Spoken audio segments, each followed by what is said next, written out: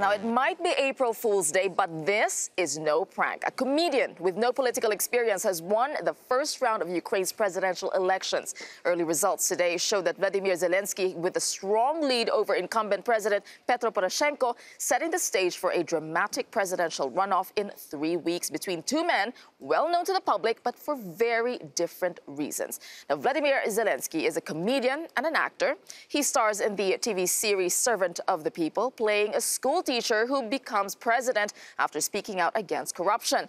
During the campaign, Zelensky tapped into the anti-establishment mood in Ukraine, appealing to voters fed up with corruption.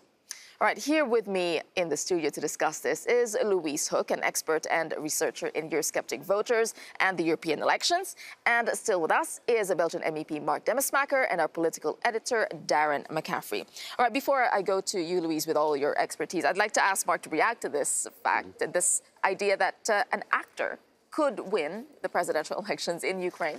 Well, and he actually said, no promises, no disappointment. He was quoted as saying that. Well.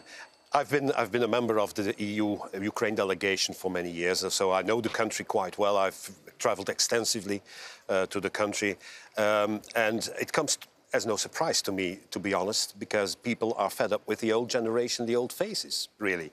Tymoshenko, the other candidate, and Poroshenko, who have, they took over the country after the revolution of the dignity in 2014.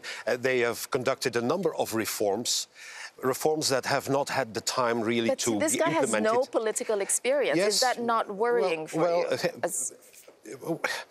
Or is that welcome? Yeah, for me, welcome. It's the choice of the people. And there was a time in Ukraine when elections were rigged all the times. For me, it's a pleasant surprise to see that someone like him can be elected in the first place.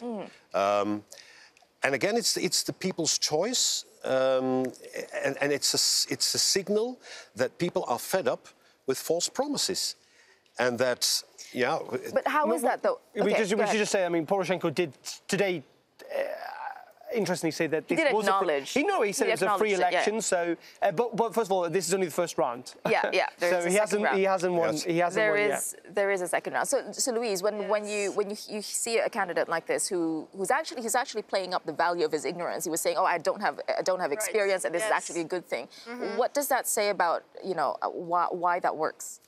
Well, I think this is exactly because people are fed up with politics as usual, and the fact that we see it not only in Ukraine, there's many places in Europe and outside Europe where this argument that somebody is going to change something and give power back to the people is really working. But in this situation, though, it's a country, Ukraine, it is central to the relationship between Russia and the EU. Isn't this, doesn't this call for a little bit more experience in this sense?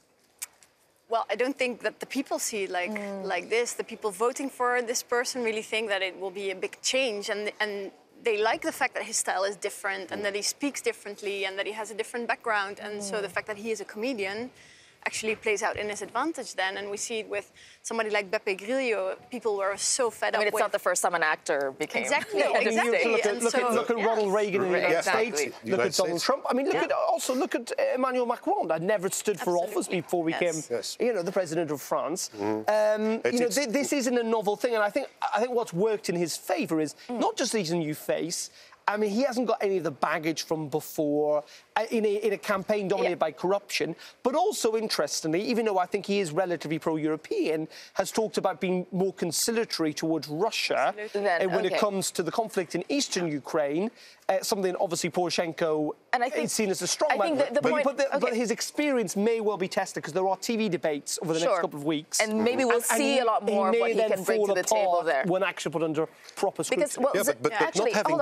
Not having the baggage of this old politics in Ukraine can even be an advantage. We'll have to move on to another country now, because actually Zelensky, he's not the only political outsider to have triumphed this weekend. Slovakia elected its first female president. She's a political newcomer and a lawyer. Zuzana Čaputová waged a campaign built around anti-corruption, and it struck a chord in a country still grappling with the murder of investigative journalist Jan Kuciak and his fiancée. Now, but before that, Čaputová earned the name Slovakia's Erin Brockovich Djokovic for successfully stopping an illegal landfill in her hometown.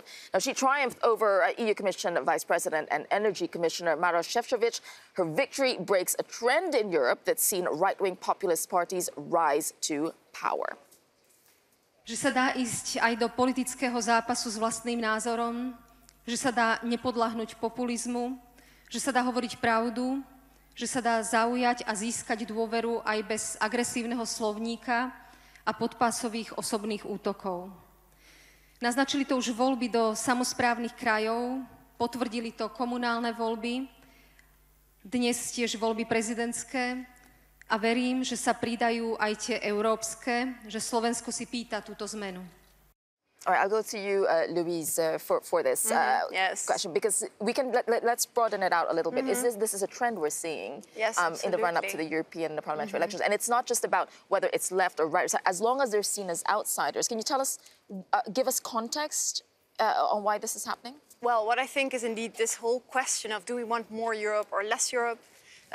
Other new topics like the environment, like feminist issues, these are becoming much more important to voters, and the old topics that the center and mainstream parties are very strong on and that people know them from and attach these issues to these parties, they are becoming less important to voters.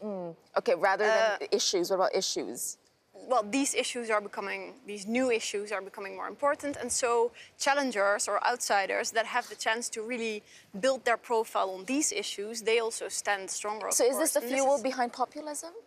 I don't think this is the fuel behind populism, no, because I think there's still a big difference between populists and just challengers or outsiders. So a populist really claims to speak for the people, as opposed to all the other elitists, what they call the elite, and the other political parties, so they distinguish themselves on the basis of this. So from a politician's point of view, is this a sign of what we are about to see in campaigns unfolding? I think it depends on the context of the country involved here. Like in Ukraine, which I know quite well, you had the context of, indeed, corruption going on, and despite the promises of the... What about here in the European Union? Well, what we have seen here is, indeed, a more volatile landscape. You used to be born as in a socialist family or a Christian Democrat or liberal family. That was the case in Belgium. And the three everyone voted the same way. You voted the same way. This has changed, of course. The public or the voters can change from one election to the other in a dramatic way. That's what we've seen. Also, the media context is completely different with social media. You see it also in Slovakia and Ukraine, where the mainstream media are in the hands of the old elite. But despite that, the newcomers are able to break through. This is not the only time in history that we've ever seen, protest votes or people voting against. No, and it's not, or dramatic it's a common reaction, new characters coming. But it comes back to, something that I've been saying. I think we are going to see. You're right. Clearly every EU country is different and there are local forces at play, even in the rise of populism. But I also think we might well see a little bit of a backlash against the backlash, which I keep talking about. But it's essentially that there is a middle ground or a liberal strain of voters out there who actually are starting to become a lot more active against populism. Right. And it's not just in Slovakia, though the environment there is more conducive to it because there's not been the clampdown on the media or the rule of law that we've seen elsewhere. But you look, we've got an openly... also present themselves as outsiders, and they present themselves as parties that have a different style, that are fresh and young, and they also try to ride this wave of people want to see change, people are... It's just a different type of change. Yeah, And absolutely. you look, you've got a gay mirror in a city in Poland. You've got momentum making a little bit of inroad in Hungary. There are changes, more significant in Slovakia than elsewhere. But I do suspect we will see the first time that there is a female president. I think these things are also relevant, and this is also like a sign of change, indeed. Yes, it's almost seeming like a pendulum. It's just when you say backlash against a backlash, it almost seems like it's just going one way or the other and finding a middle ground. I see it more as kind of the center is breaking apart, and people are more polarizing on different topics, and it's either one-sided, like in France, we've seen Marine Le Pen against Macron. For sure. And this competition is becoming much more important. If one thing is certain, I think the elections now seem to be really exciting. Yes. No, it's not going to be dull.